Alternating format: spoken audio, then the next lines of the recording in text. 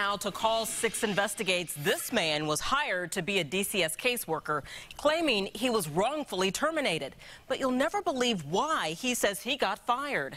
We wondered, what exactly is the process for hiring the people who help abused and neglected children in our communities?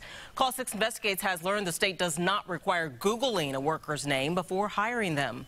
Kara Kinney has the debate over whether this man should have been hired to begin with.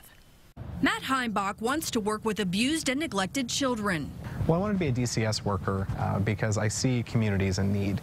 The Indiana Department of Child Services hired him January 11th to be a family case manager in Du Bois County, close to where he lives. DCS has been plagued with turnover, and records show Heimbach is one of nearly 1,000 new caseworkers hired in the last year. But Heimbach says his employment was cut short when a coworker found out about his political beliefs and reported him to DCS supervisors. A day later, on January 28th, Heimbach says he was escorted out of training. Before I was able to even say anything, I was handed a piece of paper that said, "You're fired."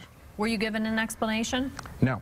This story started with a tip telling us to look into who DCS is hiring, specifically Matt Heimbach. A simple Google search got our attention.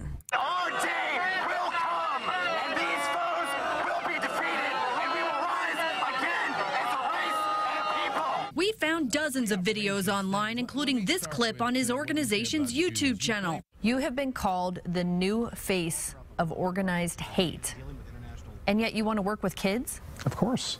And I care about all kids. The 24-year-old says while working for DCS, he had supervised access to children and families. I was able to administer drug tests to one family, to be able to run several different interviews with families and do visits. Are you a white supremacist? I'm not a supremacist, and I've never been a supremacist. I simply believe that my people deserve a voice. But listen to what he told Nightline in 2014. Do you consider yourself a racist? Sure. So what? I call it natural. Being a racist is natural. Loving one's people is natural. Comments he now says were taken out of context. So we asked him again. Are you a racist? No, I've never been a hate-filled person. I have no animosity towards any other group. But it's this title that's thrown out for any white person that thinks that we should be able to stand up for ourselves.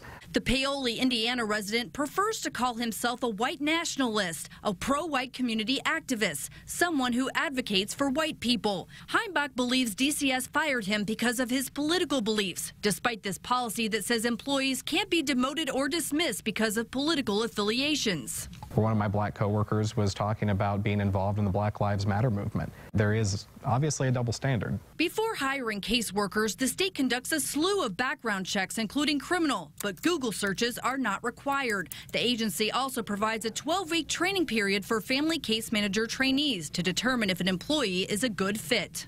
The state declined our request for an on-camera interview, but told us Heimbach was not fired for political reasons. His behavior and training was disruptive of the workplace, incompatible with public service, and not protected speech. While in training, his response to a question suggested violence against a client. Heimbach denies being violent. DCS fired me last week.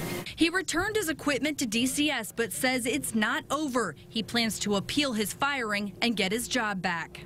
Because I think I could be a good family case manager. I think I could bring a lot to the department. It's possible the state could end up in court over Heimbach's firing. Heimbach has contacted the ACLU and says his case could have implications for anyone with political views, especially in the age of social media.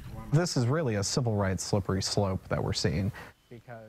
And we were on Facebook Live earlier today talking about Matt Heimbach, his beliefs, and DCS's hiring and firing policies. Matt even joined us in that conversation, taking some of your questions about his situation.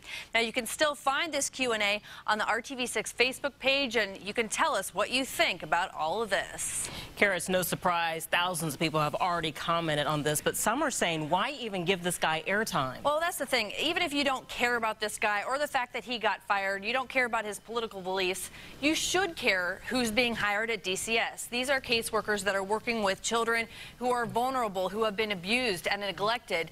You should care about that, and if you don't, it's your tax dollars that are paying for these caseworkers. Very good point. Thank you, Kara.